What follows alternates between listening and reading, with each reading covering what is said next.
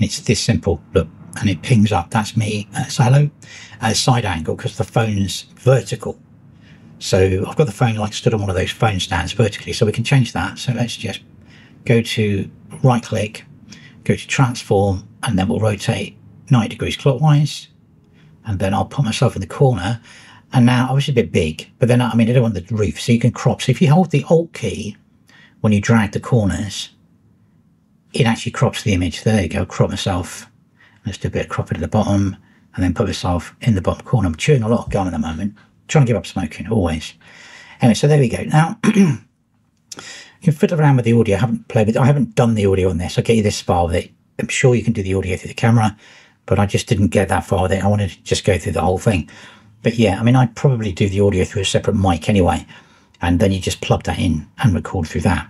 Anyway, so that's all good to go, and then start recording. So we've got the same settings as before, and now what we can do is click Steam,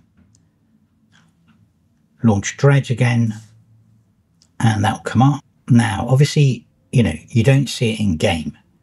This is one of these things where you want to record yourself, but you're not seeing it over the top of yourself in the game. Normally when you do this, you'd probably have a secondary computer to do this, stream over the top and look at your chats, but this is like the simplest and the cheapest solution to do this.